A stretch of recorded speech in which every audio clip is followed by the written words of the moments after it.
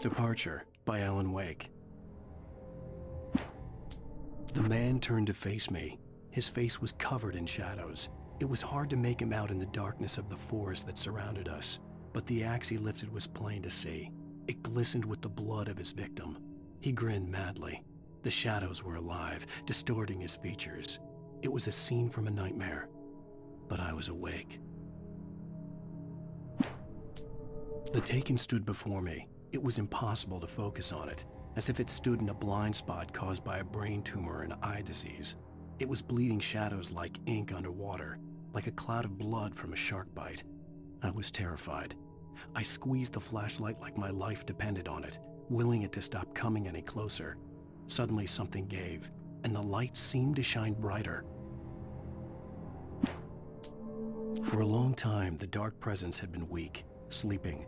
Nothing but a half-forgotten nightmare or a shadowy flicker in the corner of an eye in the forest at night. Not real enough to properly exist, and yet too evocative to fade away completely. Now it was waking up. The rider like a fly caught in a spider's web, each jerk and kick vibrating the strands that led deep into its lair. It was aware of him now, and it could use him. All he'd need was a little incentive. I heard them before I saw them, swooping down from the sky and screeching as they came. I spun around just as the cloud was upon me. For an instant, I stared into 100 dead eyes, black pearls glittering in the darkness. I raised the flashlight and the swarm exploded like fireworks. Feathers burned, turned into ash. I couldn't hear my scream above theirs. At first, I kept finding the pages as if by accident. The book I couldn't remember was either a terrible and true prophecy or an act of creation that had rewritten the world. I began to hunt the pages feverishly, for they held the answer to the mystery. With it, I could save myself. With it, I could save Alice.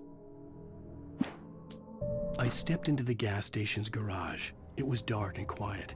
The place was a mess. It looked like someone trashed the place or that there'd been some kind of fight. Light spilled into the room through an open door at the back, and I made my way toward it.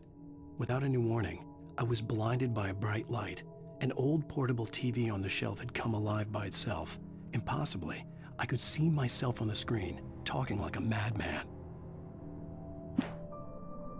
"The cabin on Cauldron Lake?" she asked. The sheriff looked at me suspiciously. The early morning light flooded through the office windows. I would probably never have gotten out of the woods alive without her help, but I couldn't tell her the truth of what I'd faced the previous night. She'd think I was lying or crazy. She'd lock me up, and she wouldn't help me find Alice. Stucky spat on the garage floor and tried to shake the cobwebs from his head. Ever since the couple never showed to pick up the keys, things had been fuzzy. Something, a feeling caught his attention. Stucky looked up and stared as his brain tried in vain to process the horror before him. He stumbled back, knocking over a can of oil. A black pool spread across the floor while he struggled for a brief moment, then let go as the unrelenting darkness engulfed him. Rose knew she had been gushing, but right now she didn't care.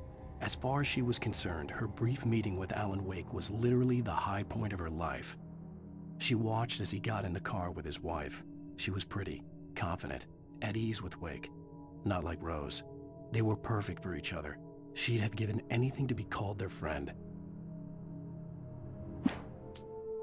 Barry Wheeler was bouncing off the walls. He jumped on a plane after his calls were ignored by both Al and Alice for several days. It could mean that they were both on a second honeymoon, but Barry didn't buy it. Al had been way too unstable for that, not sleeping, messed up. Barry had years of experience dealing with Alan Wake, and he couldn't ignore it. Something was wrong. Toby knew the smell.